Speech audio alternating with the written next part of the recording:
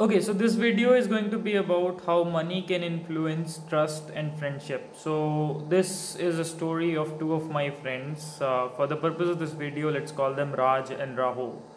So 2 months ago, I got a message from Raj on WhatsApp, saying asking for 500 bucks. The message said something like, "Hi brother, I need 500 rupees urgently.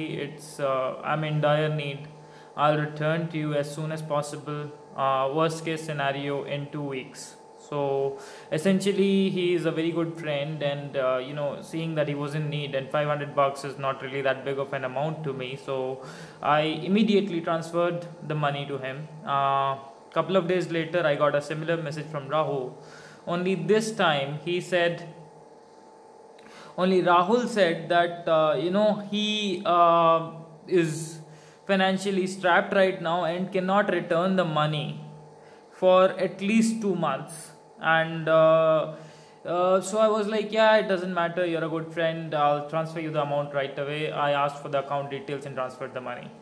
Now today I got an SMS intimation about UPI, intimating me that I just received 500 rupees from Rahul.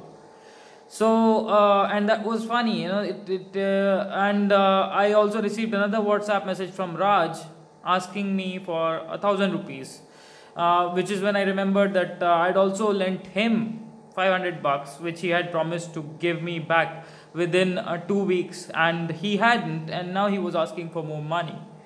On the other hand, there is Rahul, who took money and returned it before time. Now, I had forgotten about both these amounts, to be honest. I didn't care. 500 bucks is too small an amount. But think about this. If I had to, start a new business, I needed a business partner. And, both Raj and Rahul had the right skills. Who would I choose? Obviously, I would choose Rahul because I'd forgotten the amount, and I hadn't even mentioned it. Rahul by himself, cared enough to remember when he had to return the money and transfer the amount before due date. Raj, on the other hand, took the money and forgot it like I did. Now, it's not that big of a deal. 500 bucks is too little, too less, doesn't matter. But it actually, signals about something much deeper in the psyche of Rajan. And as I was sort of talking about this to one of our mutual friends, a friend of Raj and mine, he told me that something like this had happened with him too. So essentially, what I want to basically highlight in this video is, if you know somebody who's doing such a thing, it's irrespective of the amount of money, it's basically a trait that's ingrained in that person.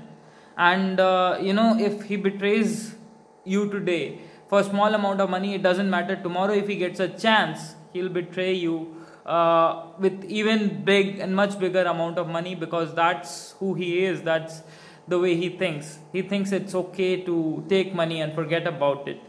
And the point being that such a person is not trustable, and by instinct, when you have to do, let's say, a much bigger transaction, or you have to loan somebody loan out money for interest or something like that, you would not choose the person who didn't return that small amount of money, because you know that this person might actually not return this bigger amount either, because that's who he is. So yeah, that's about friendship, trust, and money.